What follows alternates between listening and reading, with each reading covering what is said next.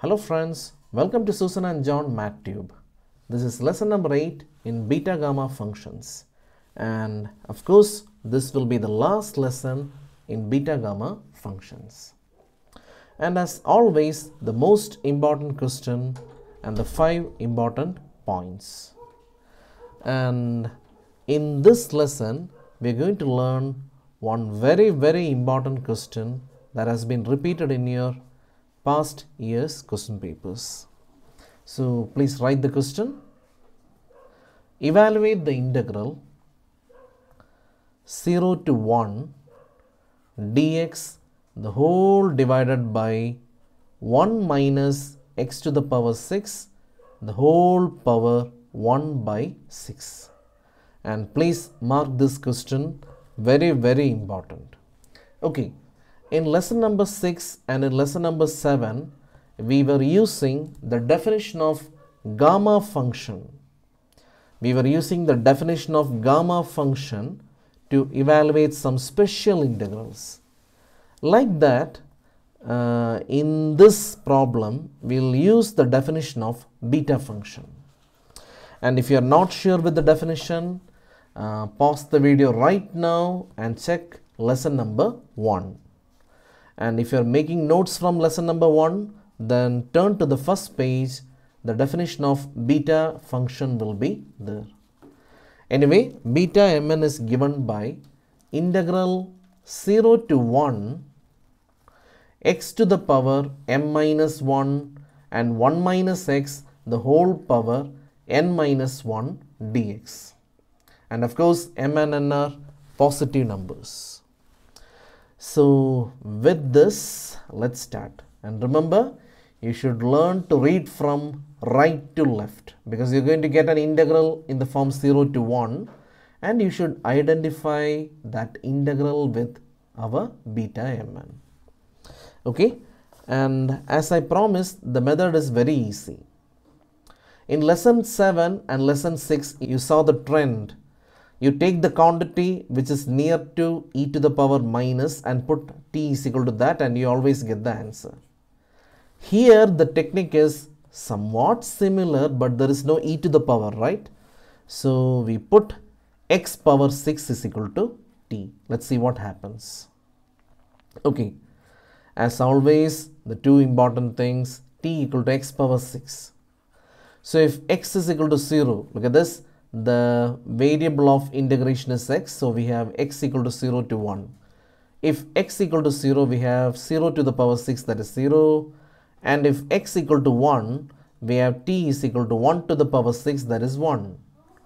Now we have x is equal to t to the power 1 by 6.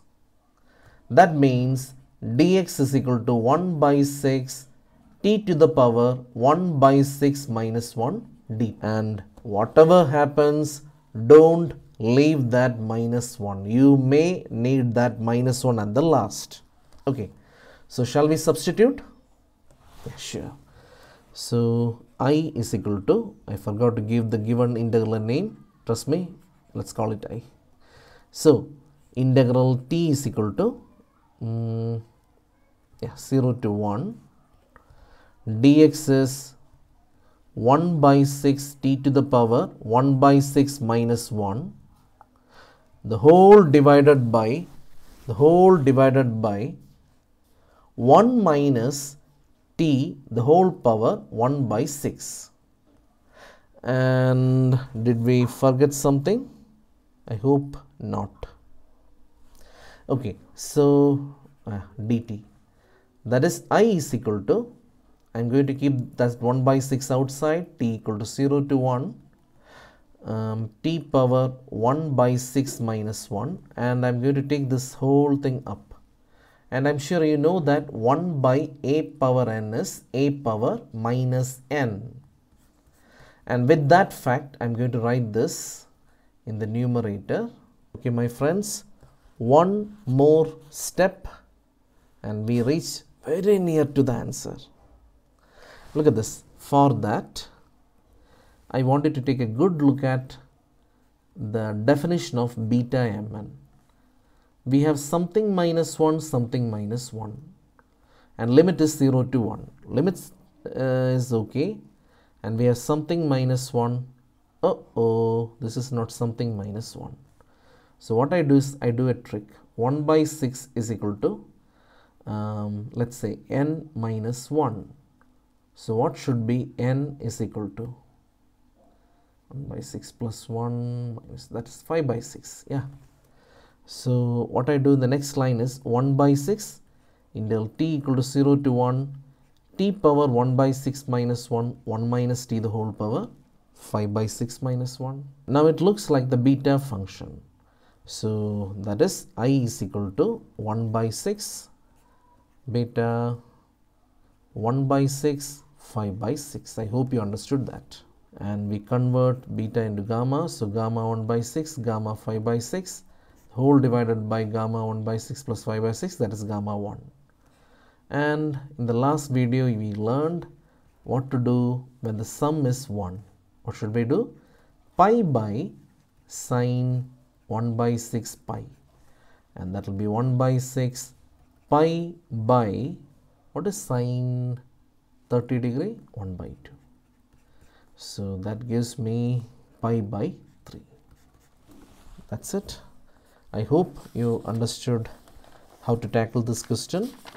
But if you want to be confident in the exam, you should of course work out the question again and again and again.